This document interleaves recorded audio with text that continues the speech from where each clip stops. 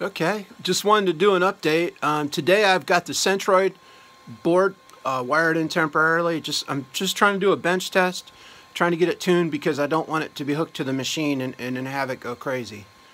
So I've got the Centroid Acorn plugged up, connected rather, to the Allen Bradley ultra-3000.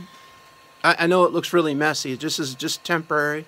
I just got it working. I have to be honest with you, it took me longer to get the software to work on the computer over here. I had to do all the updates on the system in order for the VCP to display. For some reason it wouldn't come up. Finally got it working. It took me a couple minutes playing with the configurations to get the Acorn bird to work with this controller, or this driver rather. I'm tickled to death. And I know there's going to be a lot more tuning and stuff because I did the auto tune before I hooked anything up using it when I had the signal generator.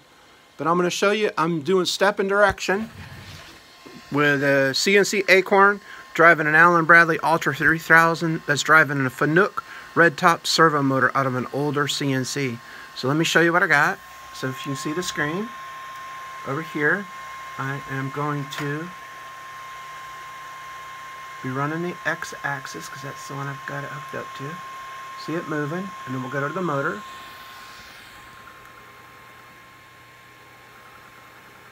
And now I'm going to change direction on the motor.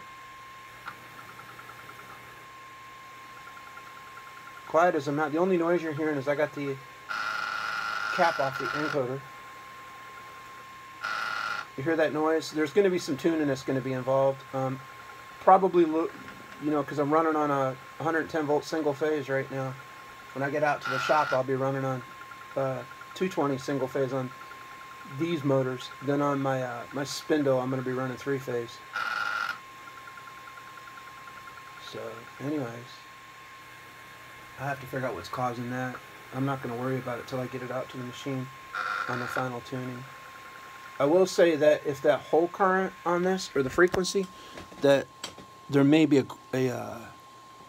maybe noise or something, or the signal generator on this other board is not. If it's putting trash in there or something, I can see it doing that. But I'll work out the bugs once I get everything all hardwired and grounded inside the servo. But I was really shocked that I was able to get this done. That, you know, I've got about 3 days in this whole project. If anybody's done this before with a Acorn and a Fanuc with an Allen Bradley, or just an Allen Bradley and a Acorn, let me know.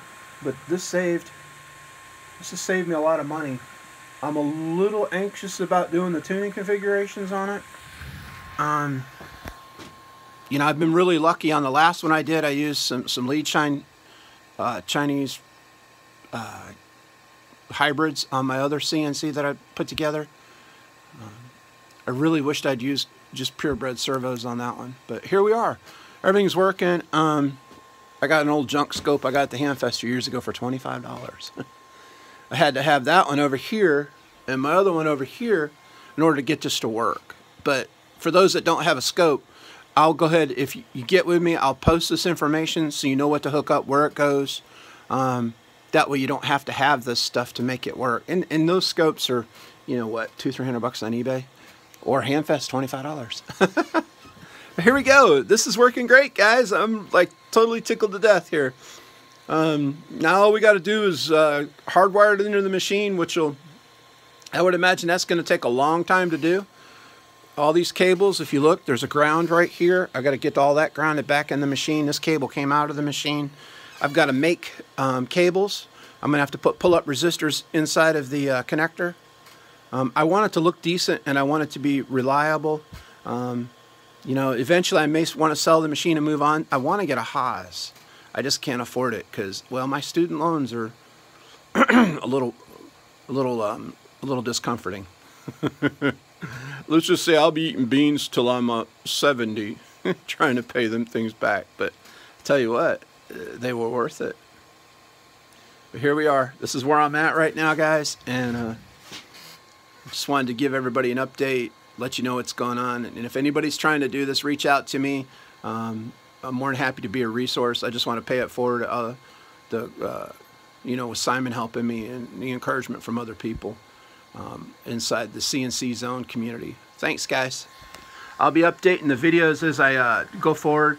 The next thing I'm going to do is I'm waiting on the high voltage drive, the other Allen Bradley 100, so I can get that wired in and get the servo. I really want to do rigid tapping, so I want to put this machine back. On first glance, I don't want anybody to be able to tell the machine's ever been upgraded. I think that'd be really cool. And I guess after all this is up and running, I'm going to probably run everything off the bench in the shop with a computer and whatnot as I'm tuning it, so I can sit at a desk. Then I'll probably I'll migrate everything over to the control panel that came with that CNC, because I'm going to have to do some design and some engineering on that, with probably some picks or something like that, or some cheap Picos, just to get all the controls back to the Acorn. This Acorn's pretty sweet, guys. Yeah, I love Mach 3. If Mach 3 designed and built their own motion controllers with their software like Acorn does, Mach 3 would be like, it'd be awesome, because then they could control the whole process. Right now they can't control the whole process. I got it, it works, but I'm not the only one that says their Mach 3 acts flaky. It'll lose steps or lose places, and I know if you're a big Mach 3 person, you're thinking, well, it's probably because it's not configured. It does it no matter what systems I'm using, so, but I'm still going to use it. I'm probably going to do more deployments using Mach 3. Just right now, the Acorn, they're $300. Granted, it comes with a demo software. You're going to have some limitations, but for what, 140, 150 bucks? You know, you're good to go. I mean, I'd pay that for my Mach 3 license. Now, you know, on that note, if you switch over to Mach 4, you know, I've not used Mach 4, so a lot of the problems I'm having with 3 may be gone. I never had problems with when I was using Mach 3 on the earlier, like Windows XP or something. I never had any problems, but I think it maybe is not as much Mach 3 as it is the motion controller and communication between the motion controller and the if you're using the USB or something like that. So that's where we're at, and thanks for watching. Looking forward to getting this installed. Y'all have a good one.